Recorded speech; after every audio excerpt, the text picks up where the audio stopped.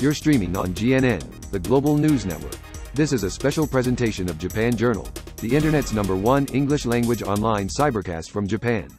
GNN is a network of TDM, Totown Digital Media, a division of Totown Communications Group Japan. And now your host, Malcolm W. Adams.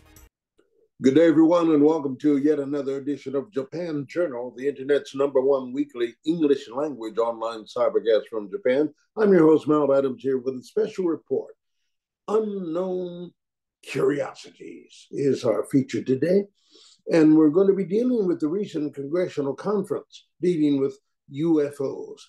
In the past few days, 3 military veterans testified in Congress's highly anticipated hearing on UFOs, including a former Air Force intelligence officer who claimed the U.S. government has operated a secret, multi-decade reverse engineering program of recovered vessels. He also said the U.S. has recovered non-human biologics from alleged crash sites. But while the topic of little green men did not come up, much of the discussion centered on improving processes for reporting unidentified aerial phenomena, or UAPs, as they're being called now, the military's term for UFOs. Increasingly, UAP refers to anomalous rather than aerial phenomena to account for sightings in both air and water.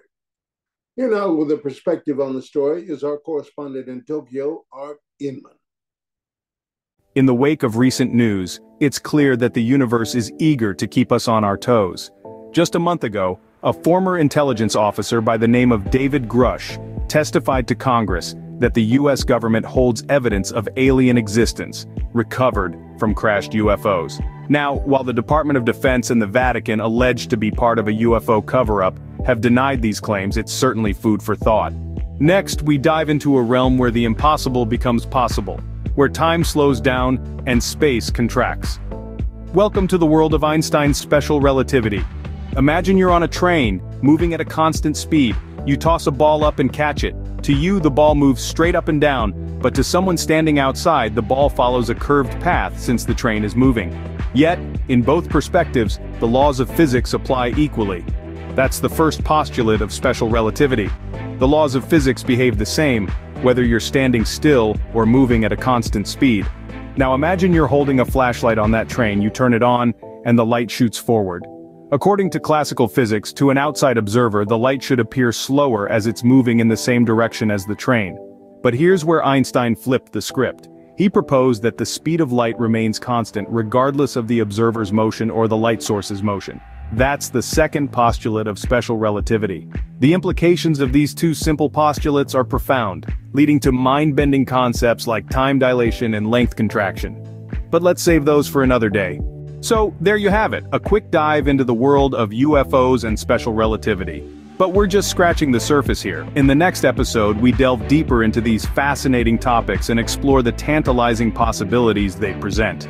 From the potential existence of extraterrestrial life to the mysteries of time and space, the universe is full of questions waiting to be answered. This is Art Inman reporting from Tokyo for Japan Journal. Now back to Mal Adams in the studio. Art, thank you for that insightful report from Tokyo. Now back here in the studio, we're going to further dissect these topics. Coming up with me in our next report is renowned astrophysicist Dr. Clara Hubble, who will help us explore these extraordinary claims and theories. We'll be talking about the scientific evidence supporting the existence of UFOs, the principles of special relativity, and how these two seemingly disparate subjects might be more interconnected than we think. So stay right tuned to Japan Journal here on GNN for an enlightening conversation that will take us beyond the boundaries of our known universe. After all, in the cosmos, nothing is as it seems. You're streaming on GNN, the global news network. This is a special presentation of Japan Journal, the internet's #1 English language online cybercast from Japan. GNN is a network of TDM, Totown Digital Media, a division of Totown Communications Group Japan.